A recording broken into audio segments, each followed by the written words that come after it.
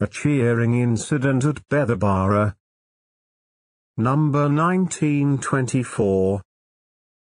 A sermon delivered on Lord's Day morning, October 10, 1886.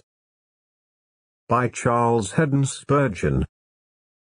At the Metropolitan Tabernacle, Newington. Therefore they sought again to take him, but he escaped out of their hands, and went away, again, beyond Jordan into the place where John at first baptized, and there he abode.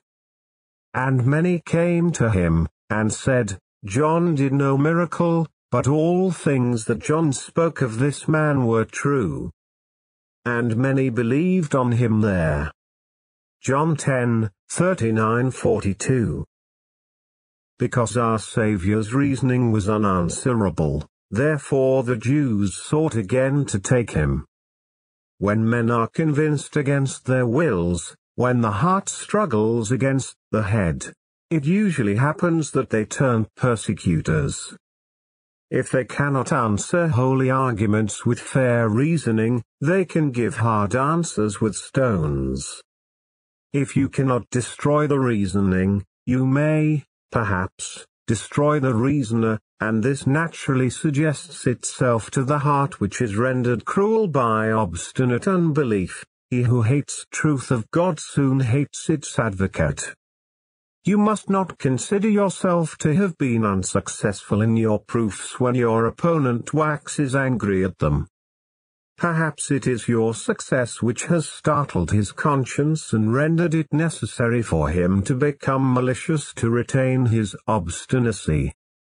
Yet it is a very wretched business when a man knows that he is wrong and, therefore, attacks the person who has convinced him. Do I address any person here who, in the secret of his heart, is well aware that the Christian faith is true and, therefore, derides it in order to be able to resist its influence? Do I speak to any man here who has felt the ground clean gone from under him and, therefore, has flown in the face of the teaching which has unsettled him? Will he not, as a sensible man, quit his unjustifiable position and candidly yield to the force of truth?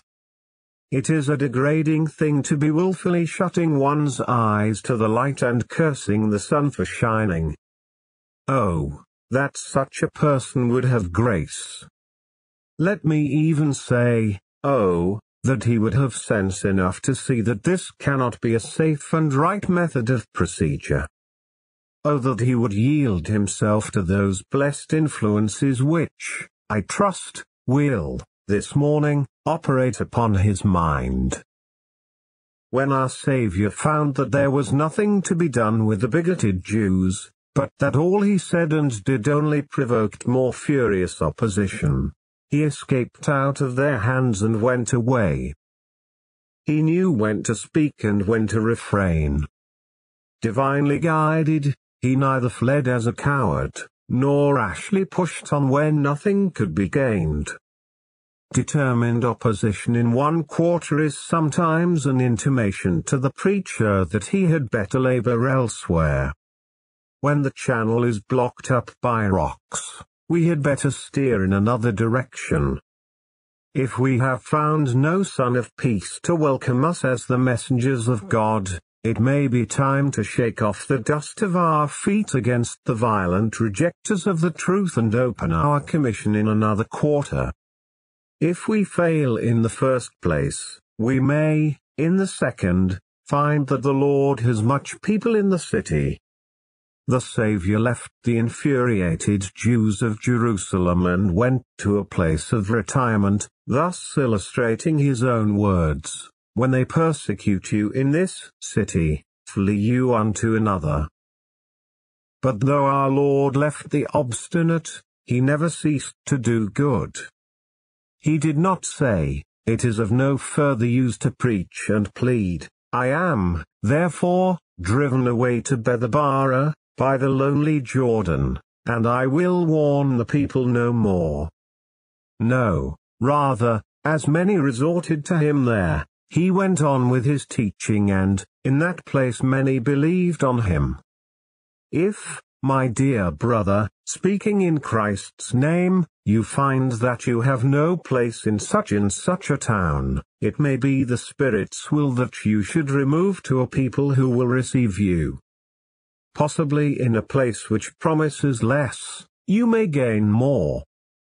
Bethabara may yield converts when Jerusalem only yields persecutors. God has ways of changing the position of his servants for his own glory and for the building up of his church. As one has well said, the flight of Christ from men in one place may cause the flight of souls to him in another. Though Jesus withdrew from the stones which filled the hands of angry Jews, he went to that place where John had said, God is able of these stones to raise up children unto Abraham. I think that this somewhat obscure incident of our Lord's abiding in Bethabara, though seldom preached upon, may be made exceedingly profitable to us. Much prayer has been offered that many may believe on the Lord Jesus this morning in this house of prayer, and it seems suitable, therefore, to discourse upon the words, many believed on him there. The first remark I shall make is that when men believe in Jesus Christ, it is very pleasant to know the place where they believed. Therefore is it recorded by inspiration that many believed on him there. I do not say it is essential for a man to know the place where he believed in Jesus. It is not at all essential. It is not necessary for a person's life for him to know where he was born, yet I am glad that I know my birthplace, and I am happy to remember the humble spot. If anybody were to say to you, do you know where you were born? And you were forced to answer, no, would you expect him to say, then you are not alive? If he did say so, it would be a very bad argument, as you would be able to prove at once by letting him see that you were far from non-existence. And so, if you cannot state where you were converted, nor when you were converted, do not fret about it. A far more necessary inquiry is, are you converted? Do you believe on the Lord Jesus Christ? Are you, indeed, born from above by the Spirit of God? If so, it is by no means essential that you should know the place, or the means, or the hour. Still, it is very interesting to be able to point out the place of our new birth. I am thankful to be able to do so, and many others of us are glad that they have an equally vivid memory of the spot whereon they stood when they passed from death unto life. Yes, you can say, I believed on him there. Happy place. Holy place. Some of us know the spot to a yard where we looked unto Christ and felt our burden of sin loosed from our weary shoulders. Standing in one of the halls of the orphanage is the very pulpit from which I savingly heard the gospel of our Lord Jesus Christ. Though I have no reverence for relics of any sort, yet a flood of grateful memories flows before me as I look upon the platform whereon stood the unknown brother who pointed me to Jesus. Who he was I shall never know till the day of judgment, but the text, "Look unto me and be you saved, all the ends of the earth," was the voice of God to my soul. It is an interesting thing to know where you were converted. May the Tabernacle prove to be the birthplace of a multitude of you, that we may continue to say, many believed on him there. What was the particular about the retired place in which our Lord, on this occasion, gathered so many disciples? What was there about the place beyond Jordan where John first baptized? It was a place where divine ordinances had been observed, the place where John at first baptized, and many believed on him there. Where the Lord is obeyed, we may hope to see him revealed. We are not among those who condemn others for their mistakes about outward ordinances, but yet we do not look upon erroneous practices without sincere regret and apprehension. If the ordinance of baptism is altered, applied to the wrong subjects, practiced in an unscriptural manner and used for unwarranted purposes, it is a serious error and will be sure, one day or other, to lead to other errors of still greater importance. Disobedience on this point may even now be grieving the Spirit of God and restraining his sacred operations. We must be careful to keep the ordinances as they were delivered unto us. We may not tamper with royal statutes. It is forbidden, even, to batter a penny which bears the king's face upon it, and it is far worse to alter an ordinance which is stamped with divine authority. Whatever he says unto you, do it, was the word of the Blessed Virgin concerning her Son, and it was a good word, worthy to be spoken in the ear of the entire Christian Church. If a church labors to keep the ordinances as they were delivered and endeavors to follow in the tracks of Christ's teaching and example, it may hope to receive the divine blessing. At any rate, one reason for the withdrawal of the Spirit of God is gone, and one reason why the Lord Jesus should bless the work is present. Oh, that in this place, where we have baptized many into the name of the Father, and of the Son, and of the Holy Spirit, we might meet with an abundant blessing. In keeping his commandments there is great reward. Outward ordinances cannot secure a blessing, but the spirit of obedience which leads to a careful observance of them according to the divine command is a blessed fruit of the Spirit. Where John baptized and Jesus submitted thus to fulfill all righteousness, we find a spot which is suited for a divine revival. Secondly, remember, this Bethabara was the place where faithful preaching concerning Jesus had been heard. For this John, who baptized, also preached the gospel of repentance.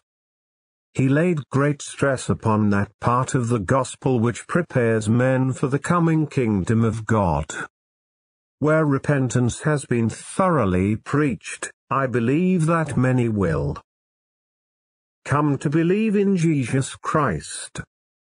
Jesus fitly followed John, and faith will follow readily where repentance has been thoroughly preached and explained. The plough must lead the way, and then it is good sowing. We must first send in the sharp needle, and then the silken thread will be drawn after it. There must be a measure of conviction of sin before there will be a joyful acceptance of the great sin offering. John had preached repentance. Oh, you say, but John was dead.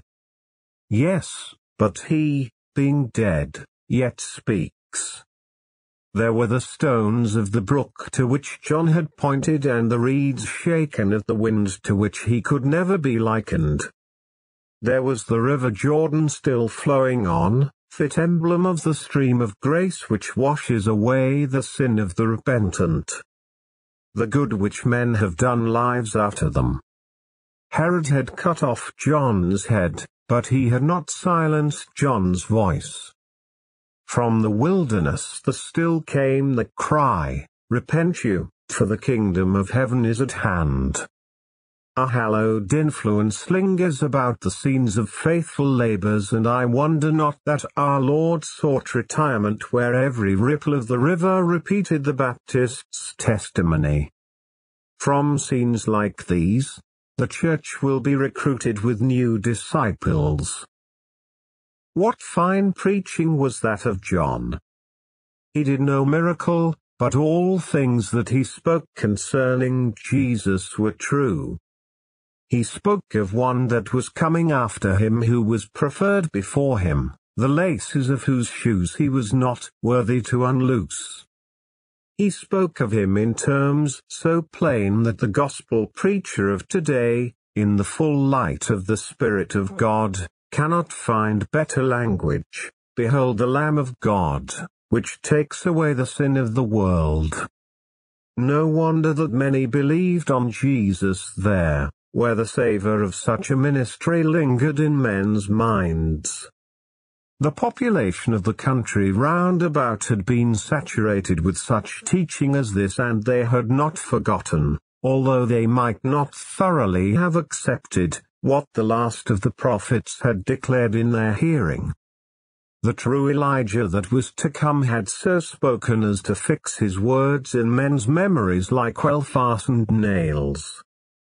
Brothers, wherever there has been earnest preaching, we may expect that many will believe in the Lord Jesus Christ before long. Let no faithful preacher's heart be faint within him. Christ is not preached in vain. You have not pointed to the Lamb of God for nothing. Even should you die without seeing it, there will come another after you who will reap a harvest from the seed which you have sowed. Hidden truths of God will break out all of a sudden, and it shall be said, many believed on him there. As for the place wherein we stand, I can solemnly assert that I have, with all my heart, preached to you the gospel of the grace of God. If 1,000 persons were to believe in Jesus this morning, I would not be in the least surprised, for this I surely can claim, that to the best of my knowledge and ability I have, these many years, preached nothing among you but the cross of Christ. I, too, have cried, Behold the Lamb of God, which takes away the sin of the world. I have endeavored to point out to you him whose shoelaces I am not worthy to unloose. I have prayed that he might baptize you with the Holy Spirit and with fire. Many saints have joined me in that earnest prayer. If at Bethabara many believed on him there, we may expect that many will believe on him here. The next remark about the place is this: it was a spot where God had borne witness to his Son Jesus. Jesus had come to be baptized by John, and when he was baptized, he came up straightway out of the water, and the heavens were opened and the Spirit descended upon him like a dove, while a voice said, This is my beloved Son, in whom I am well pleased. The Holy Spirit is known to go where he has gone before, and where the Father has borne witness to Christ once, we may expect him to bear witness again. Where Jesus was anointed for his life work, the spot was hallowed. Where the divine voice sounded forth, not through a prophet, but distinctly out of heaven, we might look for other displays of God. Where God has spoken, he will speak again. Has not God spoken to your soul in this tabernacle? My brothers and sisters, has not God often borne witness to his Son in your hearts and consciences in this beloved house of prayer? Not only has Christ been set forth visibly crucified among you, but the attesting voice of God's Holy Spirit has been heard within your spirits, saying, This is my beloved Son, in whom I am well pleased. Therefore let us hope that of this house it shall be said again and again, many believed on him there. Once more, not only was this a very interesting spot to our Lord Jesus Christ, but Bethabara was also very interesting to the leaders of the little band who accompanied him. It was the place where the Lord's first disciples had been won. They heard John speak and followed Jesus. John and James and Andrew and Peter had been there, brought to Jesus, and certain others also had joined the chosen band. to visit the place of their own spiritual birth would cause a renewal of their vows and act as an encouragement to persevere in winning others. Brothers and sisters, we feel hopeful that God will bless others in the place where He has blessed us. In the place where Peter and John and Andrew have been found, it is to be hoped that other Peters and Johns and Andrews will be discovered. Where solid stones have been quarried, there remains much more material which may yet be brought forth. Eternity, alone, shall tell how many souls have been born to God in this house.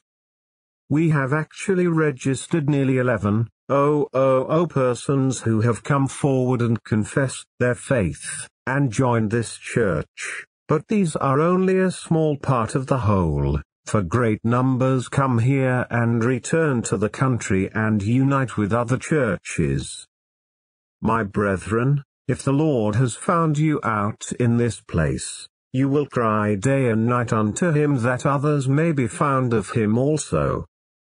Sit in your pews this morning and say, Lord, I believed on you in this place, therefore I pray you this day grant that many others may do the same, and may it be said, many believed on Jesus in the Tabernacle. I suppose it was a lovely quiet spot by the banks of the Jordan, with only a little village or hamlet, named Bethany, close by. The word Bethany was altered by origin into Bethabara, I suppose for distinction's sake. It really was Bethany, and so our Lord had two Bethanies. It was there, in a rural retreat, that many believed on His name.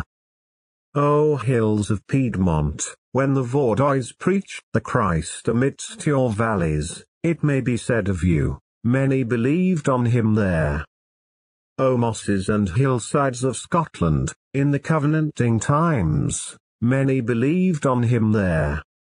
Talk not so exceedingly proud, O you cathedrals or you great tabernacles, for many have believed on Jesus by the side of the highway, out on the village green, or under the spreading oak. Out in the desert of southern France, where men fled for their lives to hear the gospel, many believed on Jesus. In what place cannot Jesus triumph?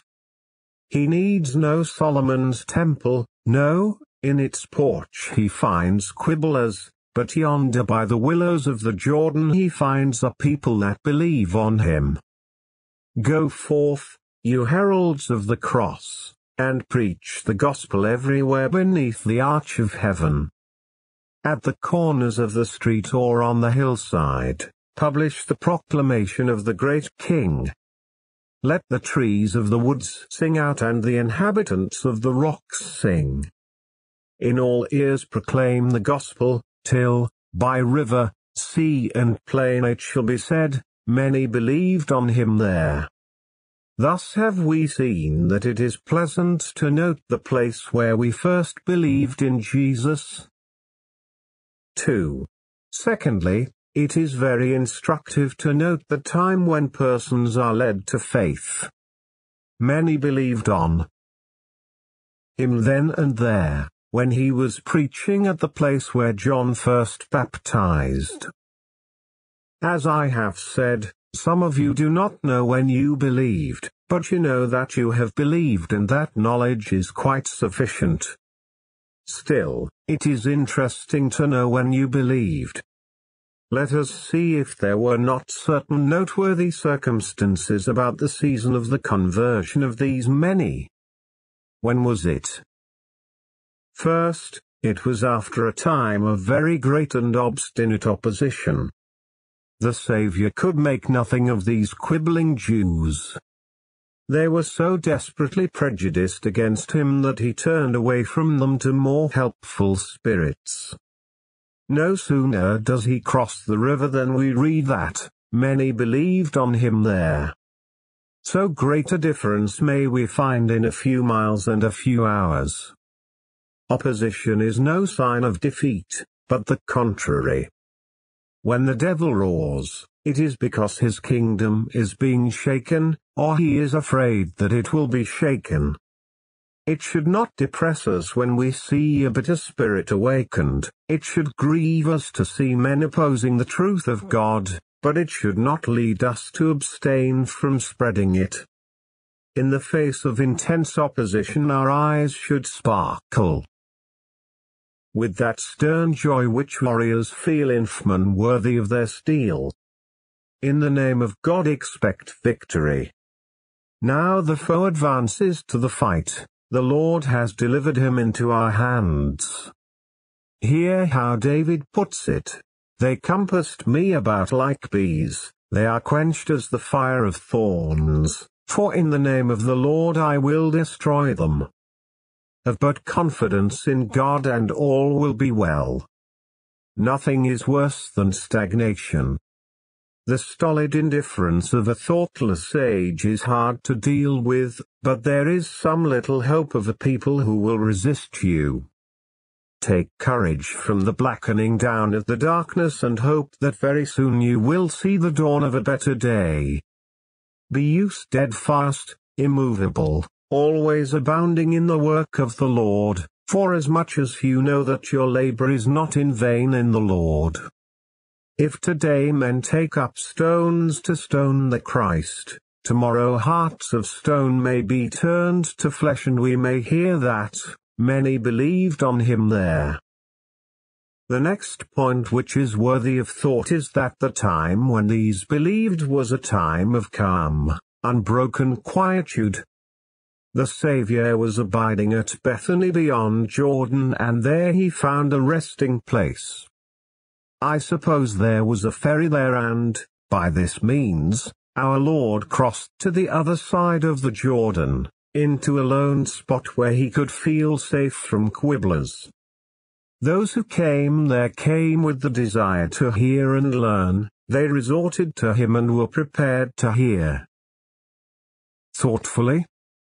Some persons may be converted through those who strive and cry and cause their voice to be heard in the streets, but I do not think the best minds are won in that manner. Conversion of a solid character is effected in a more solid way. Solemn thought and consideration are the healthiest for gospel preaching. One of the fathers has a famous sermon upon this text in which he deals with women and speaks of them as having so much more time for retirement and quiet than men. And he thinks that this is one of the reasons why so many of them believe in proportion to men. Men live in the noise of public life and so grow worldly and forget the Lord, but women are more often alone and walk in quieter places, and we may, therefore, expect to see more of them turning to God. Certainly an opportunity to think is a great privilege to any man or any woman, and these people at Bethabara, delivered from the noise and clamor of Jerusalem and its priests and sectaries, were able to weigh the claims of Jesus and were led to decide for him. Give me the riverside, away from the rush of fashion, and I will preach with great hopefulness. They began to speak of John. Do you wonder? It was the natural topic to discuss upon the spot where John, at first, baptized. John did no miracle, but all things that he spoke concerning this man were true, therefore this man is the Messiah. This is he of whom John said, Who coming after me is preferred before me, for he was before me. I thank my God most heartily for giving us quiet worship. We are not dull and sleepy, but we are not excited and noisy. I am glad to hope that some men are converted to God amid war, earthquakes and pestilence, but I am inclined to be suspicious of that kind of conversion, for fear it should die with its cause. We had an earthquake in Essex, some time ago, and in the little towns everybody went to the place of worship that week. I asked one of the ministers of a certain village in Essex how they were getting on, now that frisky Essex had, once more, settled down. "Oh," he said, "we are as dead as ever. We need an earthquake every week to wake us up." If that had not been true of Essex, I am sure it is true of other places. That which is born with fear dies with fear, but our Saviour, in the calm of the hamlet by the river's bank, instilled the truth of God into thoughtful minds. The Jordan rolled between him and his adversaries, no disturbance of the peace was to be feared, those who came to him were sincere inquirers, and our Lord, therefore, preached with great success, and many believed on him there. A time of calm thoughtfulness and peace of mind should suggest to us the propriety of setting our house in order towards God and considering the claims of the Lord Jesus. If you are, this day, free from care, free from labor, free from fret, I beseech you calmly judge of your condition as to the world to come of which we speak. Think of the Son of God. See whether he is not worthy of your immediate confidence. Judge whether it is not a day of grace to your soul wherein it would be wise to believe in Jesus. This time when many believed was a time of great desire for hearing. Let me read it. Many resorted unto him and many believed on him there. You cannot catch fish where there are none. But when the fish come swarming up to the net, we may hope that some will be taken in its meshes. We cheerfully hope that when men doctor hear the gospel, some will believe it. When I see the vast crowds flooding this place like a sea, I hope it will not all be in vain. When men are as eager to enter the house of prayer as others are to get into a theatre, surely we may hope that God means to bless them. Oh, that God would bless the multitudes that contend for standing room in these aisles. To what purpose does he incline them to come here if it is not that they should believe and live? May it be said of this house, not only that many resorted to it, but that they resorted to Jesus, not only that they heard of him, but that they believed in him. What else shall I say as to this time when many believed in Jesus? I will say nothing else except that it was a time of which nothing else need be said. Many believed on him there. Blessed is that age which has no history. But more blessed is the age of which this is the history. Many believed on him there. Happiest of days in which many believed in Jesus. Brightest of spots of which it is said, many believed on him there. The most honorable record of any house of prayer will be this: many believed on him there. I am praying that this may be the case here today. I began the morning with this prayer, and my dear brothers, the deacons and elders, when they came in to pray with me before I ventured on this platform, pleaded for the same thing. Only one note has sounded from the harp of our prayer, it is this: oh, that many may, this day, believe in the Lord Jesus Christ. Oh, that this second Sabbath of October may be marked, not only by the fall of the leaf, but by the Lord Jesus Christ gathering ripe fruit which shall be the reward of the travail of his soul. Why should it not be so? Why should it not be said today, many believed on him then and there? 3. We now make a third remark, which is this: it is cheering to observe the fact itself. We have noticed the place and the time, but these are of secondary consequence. It is most charming to observe the fact, many believed on him. This fact was a great refreshment to our dear Saviour's heart. I do not say that John tells us so, but I think that from the style of his writing in this passage it looks so. There is an air of quietude about the passage. He writes, "And there he abode." He seemed at home there. He could rest at Bethabara, because many believed on him there.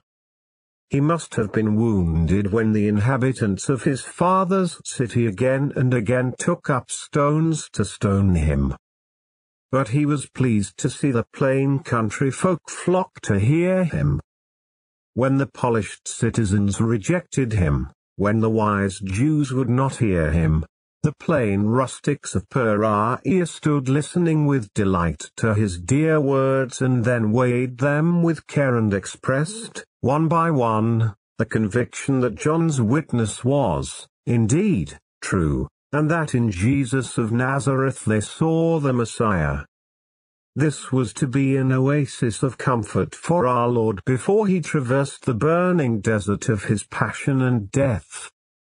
Before he was called by his last bitter agony to finish the work which the Father had given him to do, he was to be refreshed by many true hearts putting their trust in him. I observe again that no doubt it was the fruit of John's words. The good man's labors were not in vain. Now, at last, the seed which the faithful John had sown brings forth the blade and the ear. By the river's brink the handful of corn grows and ripens to a harvest. Good work never dies.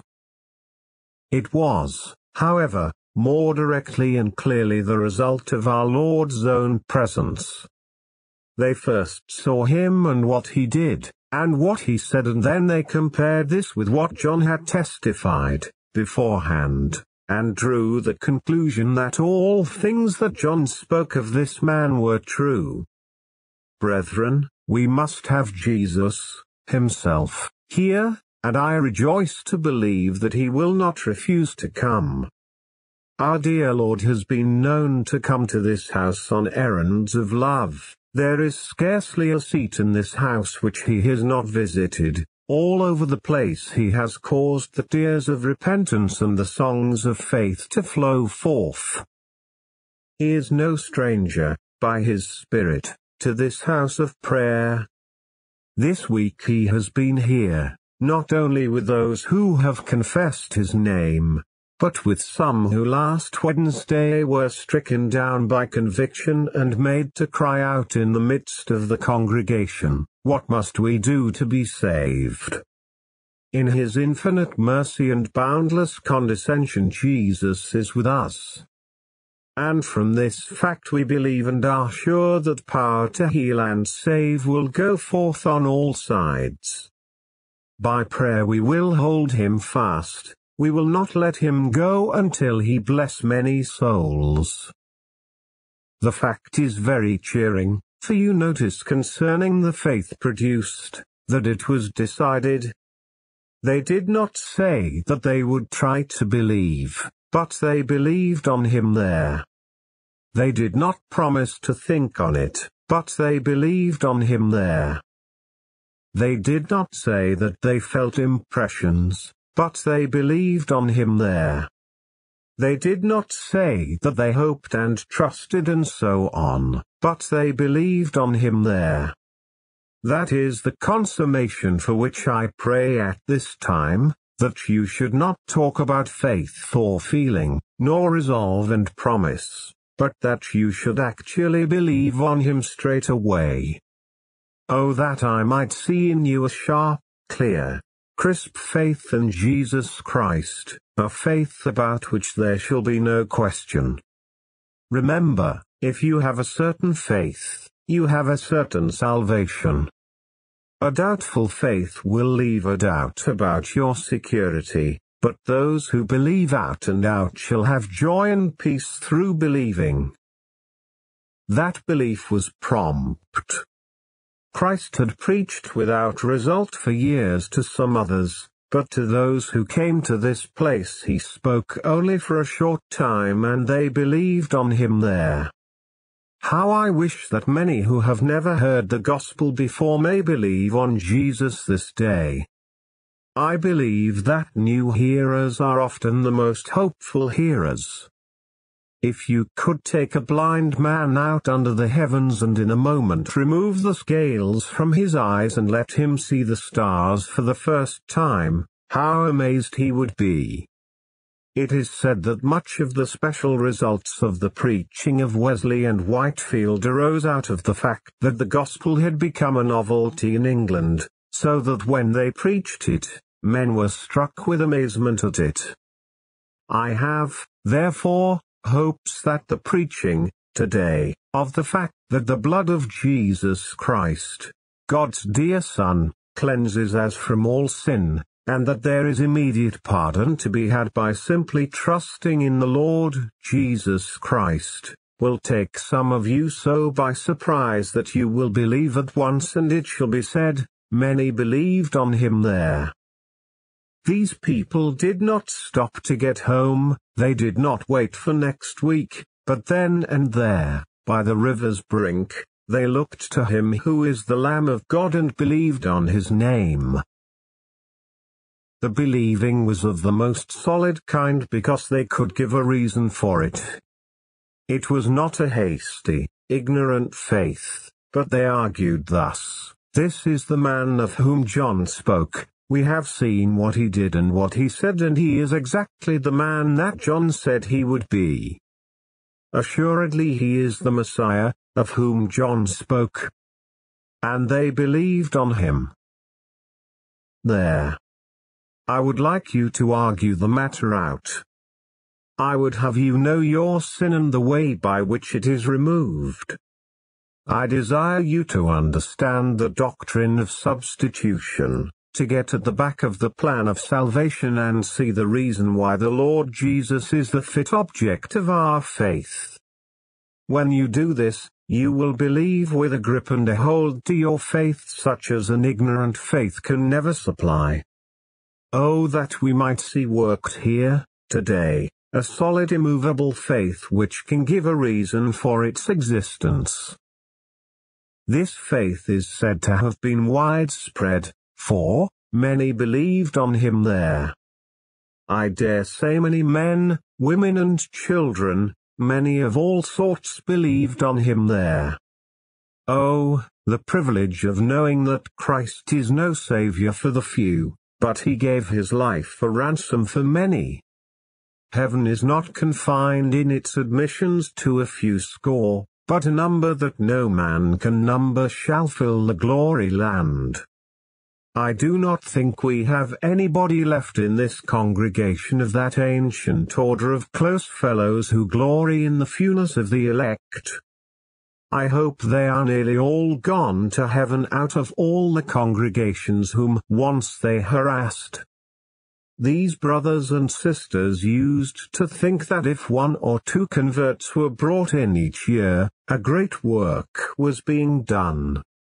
If they heard of an evangelist holding revival services and learned that 200 or 300 were added to the church, they said, "R.H.M. These excitements end in rejection." It is all very fine to hear of so many joining the church. I hope they will all turn out right. This meant, being interpreted, that they did not think they would and that they would be sorry if they did. Now we are not of that mind. We believe in many conversions, we look for them and we have them.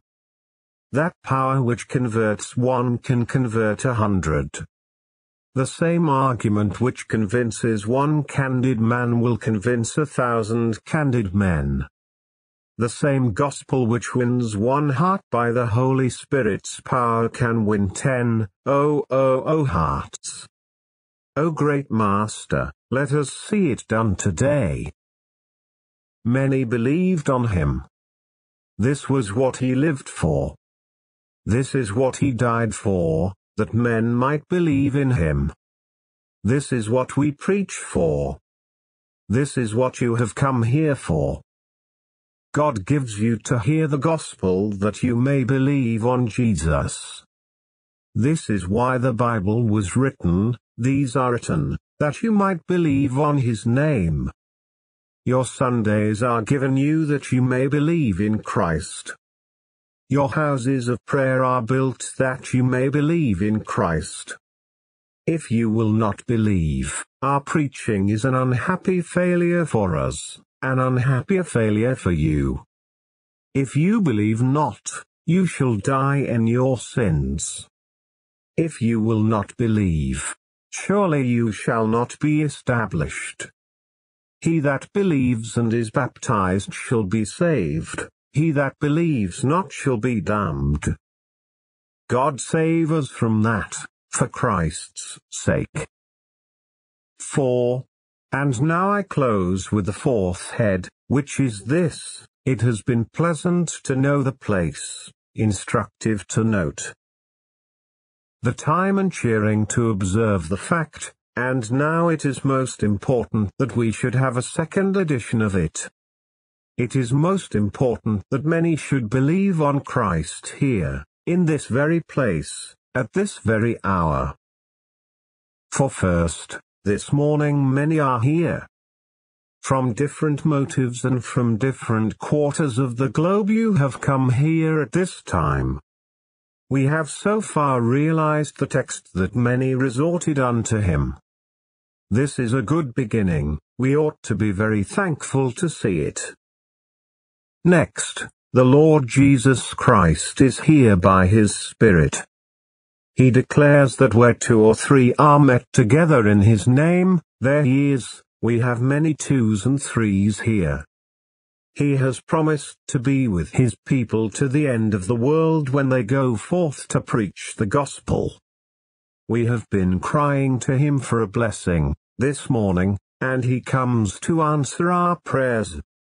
So far all is hopeful. We have the Lord and the many resorting to him. Furthermore, the witness borne is even more abundant than that which was born at Bethabara. John is not here, but then he was not there, for he had been beheaded. His witness was there as his witness is here. Truth is not affected by time. John's witness is as good after 19 centuries as after 3 years. We have also the witness of the prophets who all spoke of Jesus. We have what these people had not. We have the witness of the apostles who saw him live and die and rise again and go up into heaven. We have, moreover, the witness of beloved friends who have been saved by the Lord Jesus and can testify that all that has ever been said in the Saviour's honor is true. He is able to save, he is willing to save, he casts out none that come to him. If you put hundreds of us into the witness box, we shall all utter our solemn testimony that Jesus is a Saviour and a great one, willing to deliver you from the wrath to come. Beside that, you have the testimony of his own gospel. The gospel is its own sufficient witness. Somebody wrote a book and wished to present it to old George III. Farmer George asked, "What's the book about, sir?" "Sire, it is an apology for the Bible." "What?" said George, "what?" "Apology for the Bible?" "Apology for the Bible? Never heard of such a thing." "Don't want your book, sir." "Apology for the Bible, indeed." "Quite right, King George. Surely we do not need any apologies for the gospel, it is its own witness. God was in Christ reconciling the world unto himself, not imputing their trespasses unto them. Jesus Christ suffered, bled, and died, bearing human sin in himself, and whoever believes in him shall be immediately forgiven, immediately renewed in his heart by the Holy Spirit and made a new creature in Christ. Why, this is evidently a divine message. Look and live.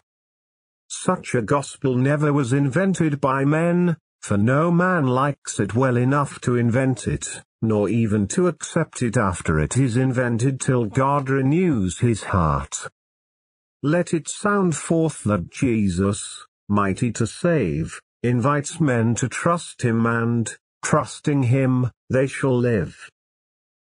Let us now come to bayonet point.